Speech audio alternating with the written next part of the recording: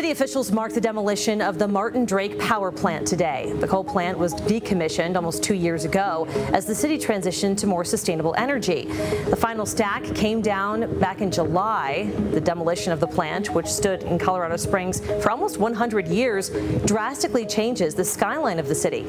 City leaders say that the demolition of the Drake plant marks the end of an era for Colorado Springs. The demolition of Drake power plant is just one of many steps ahead. While it's good to recognize this moment, it's also important to remind the community that our energy transition work is not complete. Currently, there are 6 natural gas plants near the site of Martin Drake that are supplying power to the city of Colorado Springs.